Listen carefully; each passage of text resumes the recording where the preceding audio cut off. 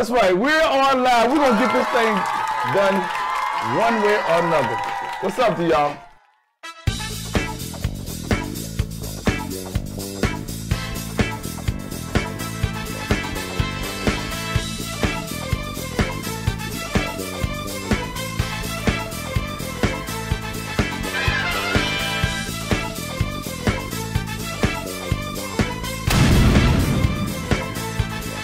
Now, moving a little forward, you mentioned, because I was part of the mainstream, they call it mainstreaming here where I'm from.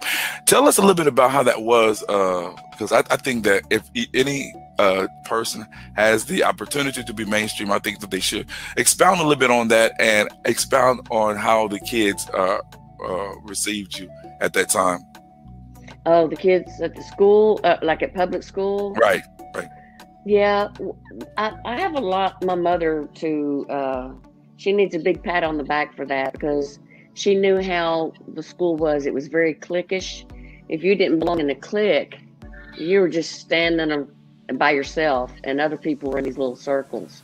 Mm-hmm. And so she helped me this summer before I started school. She had little parties and invited people. We went out to eat and things like that to help me get familiar with people. And if it's not for that, I would be standing in a corner by myself the rest of my high school career or time, whatever. You know, in high school, there's bullies. You know, you're going to have those. And that's what I want to go right back. That's what I want to go back to again, your high school days. You say you were mainstream and you started in the 9th grade, correct? Yes. Tell me at that point, because you talked about when you were in college, how you were able to do the work.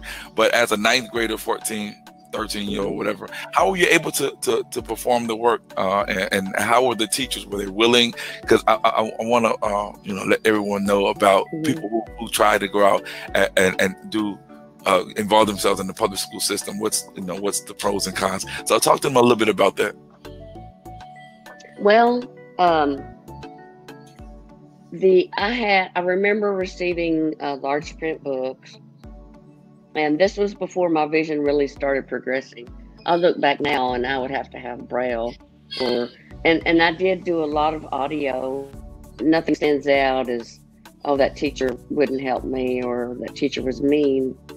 I think everybody, including from the principal on down, they were just warm and welcoming. And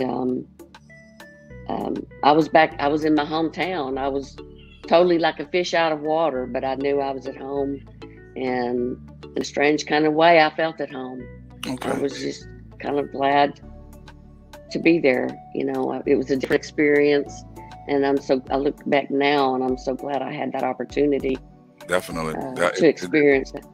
It helped me out a great deal too. And the kids, was there any bullying? Yeah. Yes, there was. You know, this one girl, every time I would have to walk through this certain door to go back to class after lunch. And this one girl would say, "Y'all look out now, she gonna run into you." Or she laughed at a chair the other day, or she said, "Excuse me," to a chair the other day. You know, just things like that she would do a lot. And I found out later in life that she had lost some of her children in a car accident. So, you know, I figure that God has dealt with her, right. And I'm just don't even focus on that. Don't even think about it. Yeah. What about any other? Were there any other instances, or on a whole, everyone, all the kids were, or is this that instance? Yeah, it was just basically that little group of people that hung out with her that was that way. Most people either did or didn't associate it with you. Like you said, you got your little cliques. And I had a little group of friends, thanks to Mom, that I was introduced to during the summer, and I hung out with them, and I knew them from classes. I didn't have any family members that I could relate to really in school. My sister was older than me, so she was in high school and I was in junior high. And then she graduated by the time I made it to high school. So Okay. we didn't have any classes together or anything. I'm glad everything turned out, later on in life, as all for the positive.